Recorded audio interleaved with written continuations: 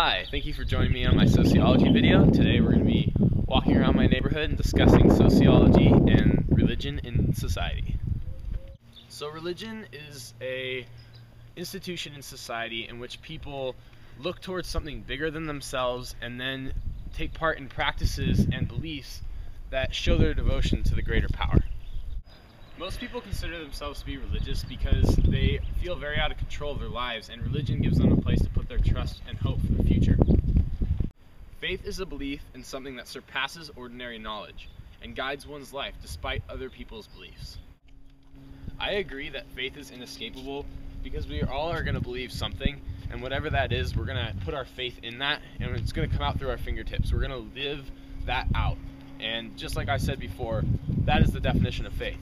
Living out what you believe and showing your devotion to whatever you believe in. So if you're believing that there is no God, you're going to live like there's no God, and you're going to participate in worldly things and things in this world that are going to show that you don't believe in a God.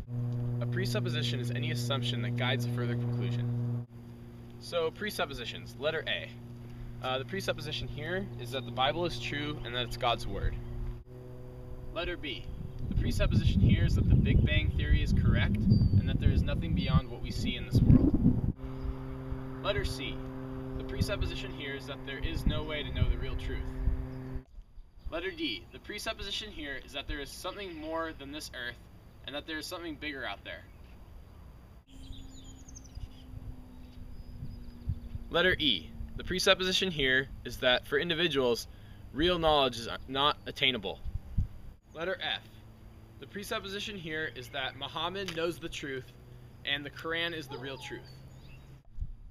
Letter G. The presupposition here is that rationality and debate is the only way to know the real truth. Number 4. So when I did my religious survey for my lacrosse team, I came across the fact that a lot of people don't have religion, and that a lot of people are making up truth as they go along. A lot of my friends didn't really know what to say when I asked them what the purpose of life is and if they're religious or not. They said that they're not religious and that they don't really need to be. So in my religious survey, I was surprised to see that many kids didn't really know what to say when I asked them what the purpose of life was. It was kind of scary for me to know that a lot of these kids that I spend a lot of time with don't really know why they're here or what to do with their life. Many people weren't aware of what a presupposition was, and therefore they didn't know what their presuppositions as an individual were.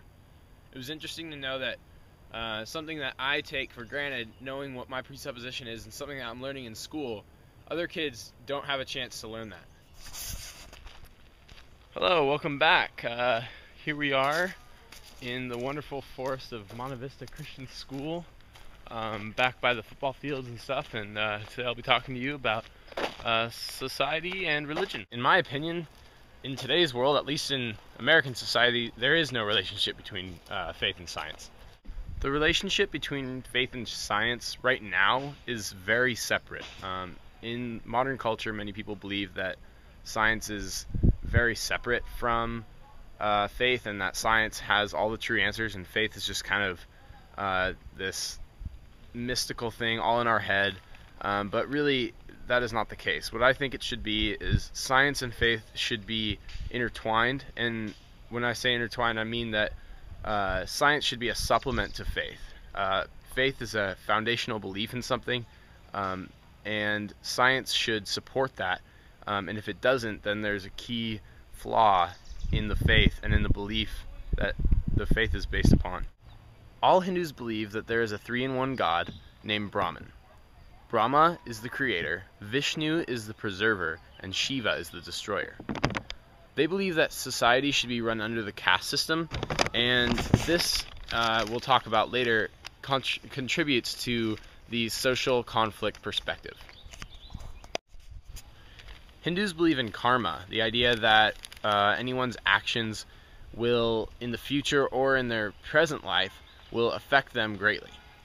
So say, for instance, if one helps someone on the street and gives a homeless person some food, later on in their life or in their future reincarnation, they will be blessed with good karma. Hindus also believe that based on your deeds, you will come back as a higher life form or a lower life form. So based on karma, your reincarnation could include any of the following.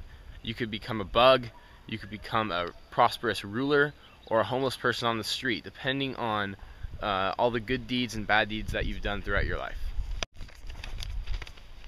The overarching theme and the goal of Hinduism is to reach nirvana. Nirvana is a place where you are removed from the constant rebirthing and reincarnation that Hinduism wraps its ideology around. Like I said before, the social conflict for Hinduism, one of them at least, involves the caste system. And the caste system brings about much inequality. A social conflictist would say that that the caste system holds people down and it doesn't allow them to rise up out of inequality, and it doesn't, because it's the culture, there's nothing that's done about it. The inequality stays there for centuries, and it never gets dealt with. A structural functionalist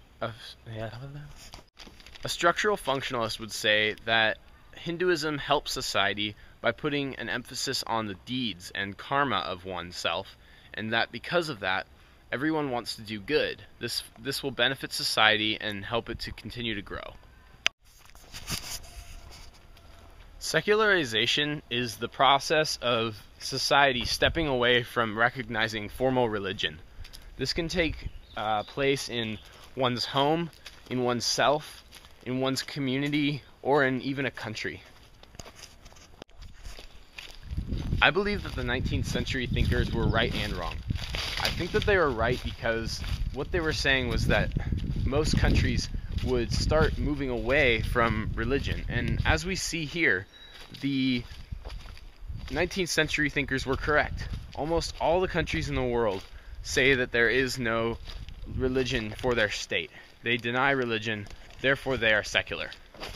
The way I think the 19th century thinkers were wrong is that they didn't take into account individuals. They didn't think about how individuals would react to secularization. I don't think that religion will ever go away from our society because individuals will always be looking for a higher power, something else to put their hope in. And as long as people are out of control of where they're going after they die, and as long as people are scared of that, the religion will never cease to exist. And even when there is some security, such as Christianity, knowing where you can go to heaven, knowing that you can go to heaven, there will always be that sort of religion in society. Question number 8. What is fundamentalism? Fundamentalism is any belief that requires a strict set of rules and a strict compliance to these rules. Fundamentalism is a great thing, as long as it doesn't break the mores and folkways of our society.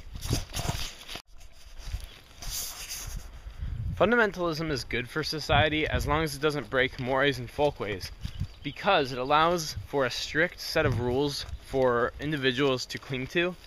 For those of us who are very religious, I realize that I haven't talked to you about a Christian's place in society.